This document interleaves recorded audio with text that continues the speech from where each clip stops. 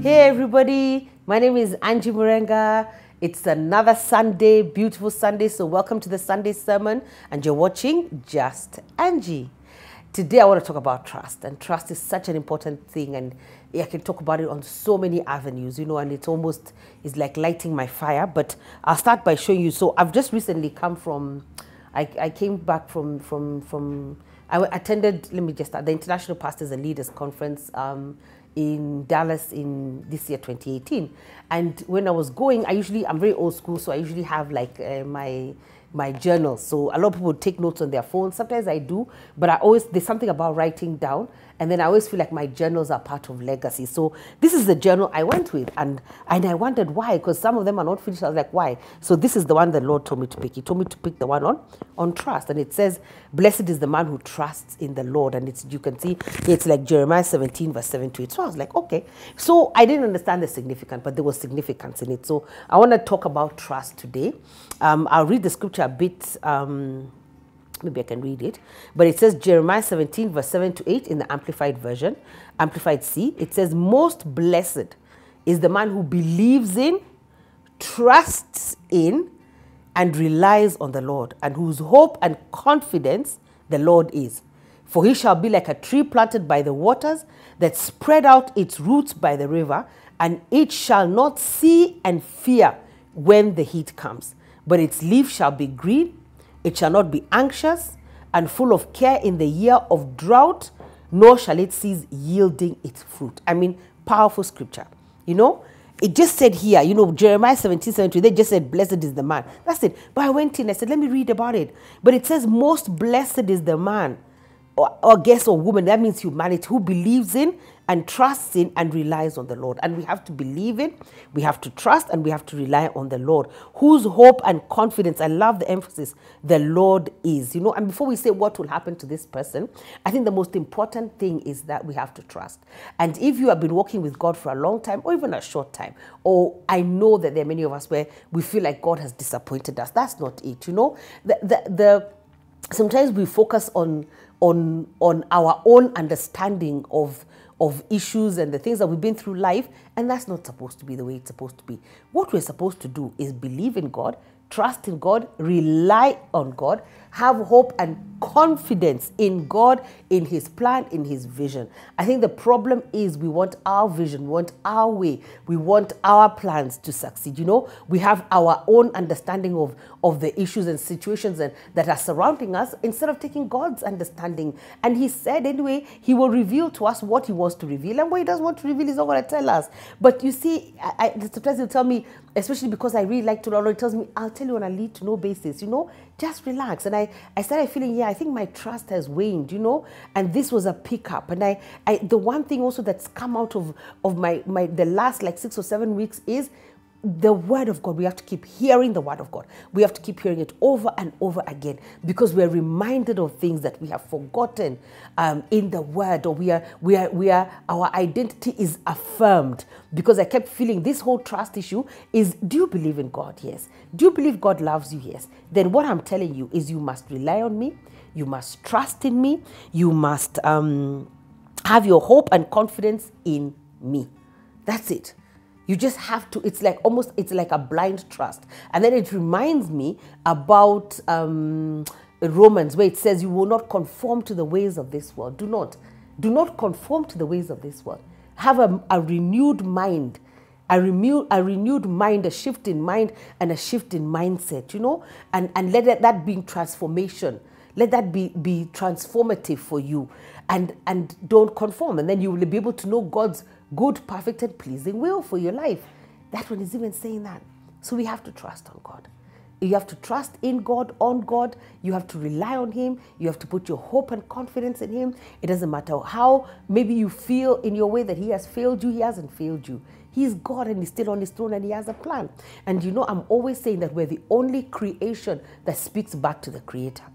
Anything that is created, this was created, it can't speak. This was created, it can't speak. Everything around me was created by somebody, but it doesn't speak back to whoever created it. But we have an uncanny ability to speak to the Creator, to think that we know everything, how our lives are supposed to go, what is supposed to happen. Sometimes it makes me laugh. It's like even when I watch I had to watch Coach Carter. There's a place where the children have become so good and they're winning games. Before Coach Carter came, nobody was winning anything. They were a hot mess. But now that they are winning, the parents are there having this, I don't know what to call it. They're saying, people are coming to watch my son play, you can't lock up the gym. And I'm thinking, your son couldn't even play a few months ago. Your son couldn't play, nobody was watching him, he had even no future. His future in that part of the hood was death or jail. I mean, what? It's entitlement, that's the thing. We feel like we're entitled to the life that we feel we should have, you know? Don't be like that. Trust in God. Rely on God. Have hope and confidence in God. Pray to God. Trust in God. Walk with God. Flow with what God is doing in your life, you know? Because He gave you life. It's not the other way around. Your life, we always say my life is not my own. It's not yours. He brought you into this world. How come now you have opinions, you have entitlements, you have direction? How? You're created. You're a created being who was brought in this world with a birthday, and you have a death day. You have a day when you're going to leave. You can't have entitlement issues with God. You have to trust in Him. You have to rely on Him. You have to have confidence in Him. You have to have hope. You have to pray. You have to, I don't see now, just go around being blatantly, just pray. Pray, say, God, this is the way I'm going. Please lead me, guide me. What do you want me to do in this situation? How do you want me to handle this situation? I'm trusting in you, Father. And even when we feel supposedly that He has let us down, I don't think that's the truth. You have to wait for the whole story to unfold. And then we will probably be, aha, so this is why this had to happen. I keep referring to this. I think I need to watch it and also come and share about it. When I remember Steve Furtick shared something that something happened that we feel like we shouldn't have happened, but in retrospect, it had to happen. That's what he preached about. It had to happen. Then I had somebody else also referring to it, that there are things in our lives that at the time, they look like they're crazy and like, where is God? But it had to happen. Yeah, why? This is it's His play. It's His creation. Where His creation? He's unfolding His life for us, and we have to be in a position of trust. You know, it's like I'm always saying, if you just arrive somewhere and tell kids, let's go, let's go, let's go, let's go, let's go. Nobody even asks where we're going. The guys just jump into the car and say, let's move. You know, and that's why God talks about the kingdom of God is like little children. They just trust. They trust you have a good plan for them. Yeah, okay, where are we going? And they're not really concerned.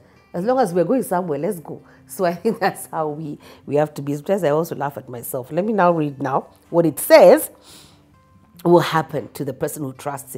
It reminds me of Psalm 1, verse 1 to 3. It says, it shall be those who trust in the Lord, I guess, who put their hope in the Lord, we shall be like a tree planted by the waters that spread out its roots by the river, and it shall not see and fear when the heat comes. So heat is coming, but we will not fear. We shall not see. We shall not fear this heat, you know. We will see God. You know, I love that. That's powerful. That we shall not see and fear when heat comes. So heat comes, but we will not see it, and we're not going to fear it. So don't give in to fear. I think trust really goes hand in hand with fear. Don't give in to fear, you know. Give into. So the Bible says you cannot see or fear. Give into fixing your eyes on God. That's what I feel like. You know, it says that fix your eyes on God, on Jesus, who is the author and the creator of your life. You know, the perfecter of your faith. He is the perfect God. Keep your eyes fixed on Him. And I think I love also Psalm 27, which says that He keeps in perfect peace those whose eyes are stead on Him. So here it's even talking that you can't see, or you cannot even hear. You can even hear fear. We need to do some research. So you cannot see, it shall not see, and it shall not fear when the heat comes. So whatever comes your way, you will not see it, you will not fear it. You will only see God. And you will not fear because you are trusting in the Lord and trusting that this whole situation is going to work out well. And even it reminds me of, I think it's Genesis 50:20, when Joseph said that whatever they meant for harm, you have turned into good. That's what it's saying. You can't fear when the heat comes. Because even if the heat comes, whatever situation has come, at the end, He will turn it into good. And even if it came to harm you, it is possible for God to turn it around and it becomes good. And it says here, its leaf shall be green. So you'll be green. I think green is in Psalm 1, it talks about the healing of nations. So you will be green, and it shall not be anxious. You will not be anxious and full of care in the year of drought. nor shall it cease yielding fruit. You know, almost, I always say the word of God is such an oxymoron. You will not fear drought, neither will you stop yielding or bearing fruit, you know. Even those trees, I think in Psalm 1 and even in Revelation, it says that the trees are planted by the river, which is the source of life, that is God, and their leaves are green for the healing of nations, and they bear fruit in and out of season. So you will be fruitful all the time. You know, we've got to trust. I think I have to do a part 2 of this, because I want to do one just even about money. You know, even when, you know, I love the fact that, like Mike Murdoch says, it's not easy to give away money. People think it is, but it's not. But it's not an easy thing to give away money. It says even if anybody tells you it is, they're lying to you. So you know, you have to, I think I want to do another one on trust even in terms of money. You've got to trust God. You've got to trust that He has a plan. You've got to, as long as you have been obedient, because that's another thing. I find people are asking God to do things for them, but it's not like they've been fully serving God or fully acknowledging God, you know. Why did God allow this to happen? Maybe because your life is not submitted to Him. Maybe because you're not listening to Him. Where is the obedience? Where is the instruction? Reminds me of Saul. Saul has come to my head. The people said they want a king. God said, okay, where's the king? Here he is, Saul. So they didn't want God's plan. He said, okay, where is Saul? He brought Saul, anointed him, go and lead the people. Saul did his own things. Until now when they were finished with Saul, you know, now when they were finished with Saul, now he said, now, do you want my king? The one I had chosen for you? Yeah, okay, there we go. So I find some people questioning God when they don't even refer to that God. They don't trust in that God. They don't acknowledge that God. But when it's convenient, now you want to say, oh, where is God? Where have you been? You know, align your life. Things have to align. Shift. Align your life. Say, God, here I am. I will trust you. Walk me through this situation. Show me who you are. Get me through this, you know. But there has to be an alignment of your life as well with this God. You cannot just be hurling words at Him and saying how He's not existing and all sorts of things that you're saying, and then blame Him as well in the same sentence. You know, you have to develop a relationship with God. You have to walk with God. You have to do His work. You have to be obedient. And you know, doing His work doesn't mean we all join a church. No. Wherever you are and whatever you're called to do, just make sure that it is in line with God's will. And God is very simple, I think. The first thing is that He loves everybody. It says that God is love. It says the beginning of wisdom is the fear and the awe of God. So put Him in His rightful place, you know. My friend Kanjiza loves that statement. Put Him in His rightful place, you know. Submit to His authority. Listen to what He tells you. Be a person of prayer, a person of reading the Word to know more about this God, or listening to messages about Him, you know. Meditate, be still. There are so many things that you need to do. But anyway, my story started with trust. This is a season where you have to trust in God. It's not just a season. I think it's for life. I feel like continuously keep reminding yourself that you have to trust God, and that you have to trust. You have to rely on Him. You have to hope in Him. You have to have confidence in Him, and you have to believe in Him, and you have to believe that He cares about you. He cares about the situation. And if you will humble yourself and submit and say, here I am, Lord. What do you want with my life? That lots of amazing and great things will happen for you. So God bless you. Let me lead you to Christ, because that's another trust issue as well. Is that since it's talking about that this person is blessed and fortunate, that let's get saved so that we can put our trust and our life in the hands of this God. So please say after me, Lord Jesus, I ask you to come into my life, to be Lord and Savior of my life. I want to put my trust completely in you, and I want you to teach me how to do that. But this day, I trust you enough to give my life to you. I know you gave it to me first, but I'm giving it back to you. I'm submitting myself to you and saying, you are the Lord and Savior of my life. Show me what my life is meant to be and what my life was all about. And I submit to you, and I decree that you are the Lord and Savior of my life from this day and from this moment. In Jesus' name we pray. Amen. So if you said that, that's the salvation prayer. Find a good church. Find a family of church, a family of faith that you can grow in and that you can learn.